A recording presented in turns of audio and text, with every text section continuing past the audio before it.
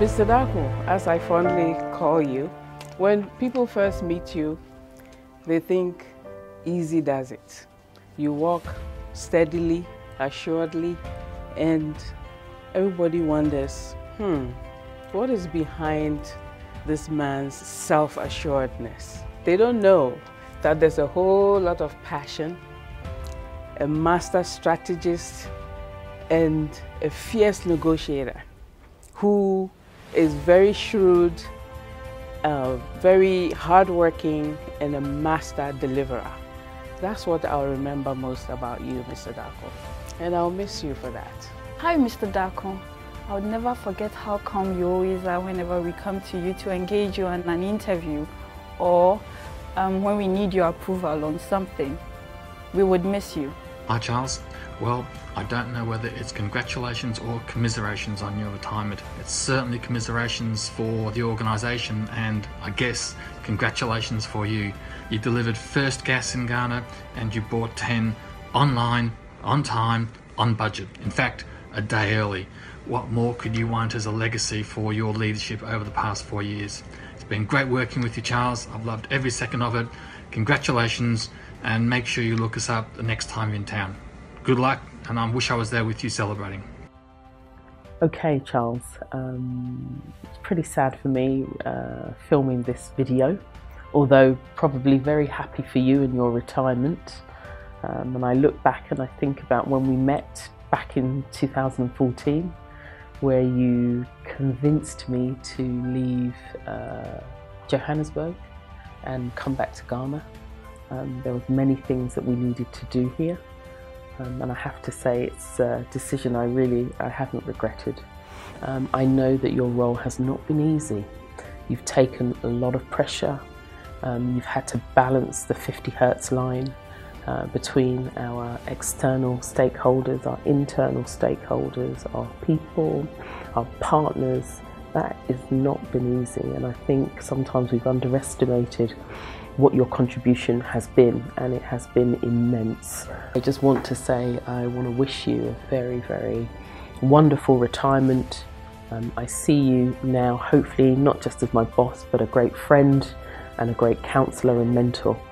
Charles, enele mariga, hola ke mike bua dane wo yoga. So my job ni dane wo hishiton woni wo fi ton nyani me no me solid mahabo. All I'm just saying is that I appreciate my brother Charles and I wish him well as he leaves, as Tullow's managing director.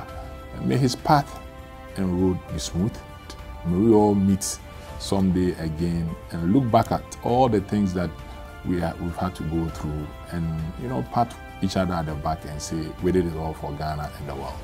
It looks like yesterday, almost 5 years ago, when you step into the huge shoes of your predecessor, Mr. Dai Jones. You worked very hard to work with the GMPC, to bring the GMPC back on footing with Tullow. You've also spent a lot of time trying to let government and the government agencies try to understand the workings of Tullow, and you've managed to put that on a good footing. Hi, Charles. I just wanted to wish you a happy and healthy retirement and to thank you for your friendship over the last 5 years and for everything that you've done for Tullow across that time. Hi Charles, congratulations on your retirement. All the best from the operations, the engineering guys here in Accra. We have a long, peaceful and relaxing retirement, and I'll hopefully join you very soon. You took over when we had one producing asset and then we had two under your leadership. And your ability to deliver gave confidence to the board to bring on another Ghanaian leader, which is inspiring. You've taught me a lot of grace and measure. I've always been a bit of a hothead, and you've had to choose your nose with me very carefully, but I've enjoyed every minute working with you. Charlie, Charlie, Charlie. The time is up. I know. I don't know what retirement means because, as you know, I am on my cryogenic leave. It's not retirement, Charlie. Yes, I know you pass around here and I'm normally home. It's cryogenic leave. Yours is a retirement. I can't believe it's been only 6 months since I started working for you. And it kills me that I can't be at your going away party. But I do want to thank you for everything that you've taught me in these 6 months. I've watched your diplomacy and tact resolve issues, calm tempers, and achieve some really significant objectives. And I thank you for that, and I also thank you for your basic human decency. I know this is not goodbye, but see you soon, and thank you, Charles. One of my favorite encounter with you, boss, is each time you're in Takoradi and you're leaving at the airport, you always give me a pat on the back. And to me, it symbolizes that you appreciate the good work we're doing down here. I was privileged once again to travel with you on various occasions into the communities, meeting the media, the stakeholder engagements, and also especially with the chiefs.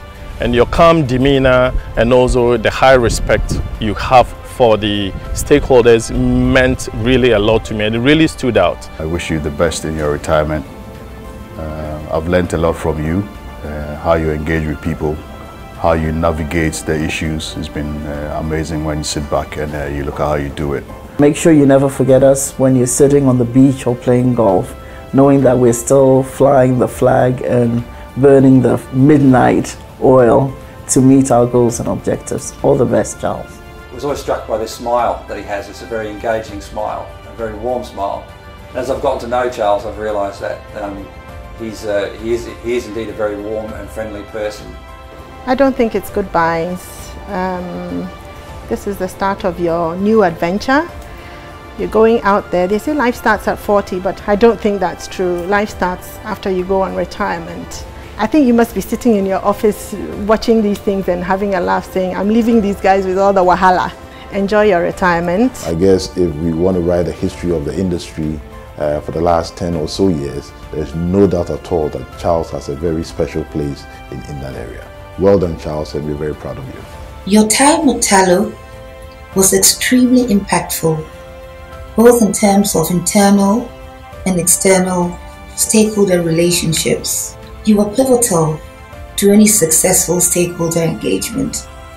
I remember many occasions. You'll be missed, Charles. And I have to say that I'm pleased I'm not at Tullow at this time to be saying goodbye to you, because that would be very difficult. We wish you all the very best. God bless you.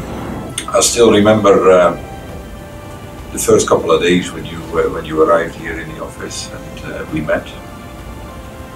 We talked, and you made quite a pleasant and positive impression on me already back in those days, and over the years I think we developed quite a good relationship where we had a laugh, we shared some stories, and always willing to help each other.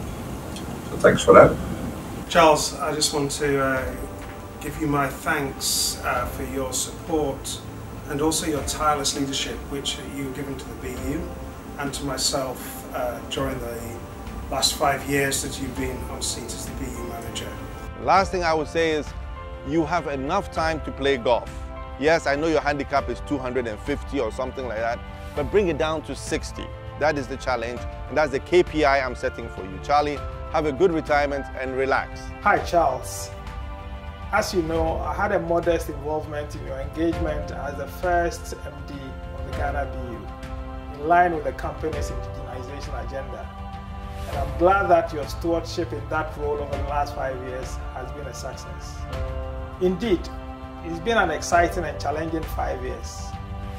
Your legacy and many achievements over the period are there for everyone to see. And I'm very proud of you as a Ghanaian. So well done. Charlie, it's been great working with you all these years. We will surely miss you. And on behalf of all your colleagues at Tullow, I wish you a happy and enjoyable retirement. Hi, Charles. This is the Well Engineering team. Farewell. We wish you all the best. I love you and we wish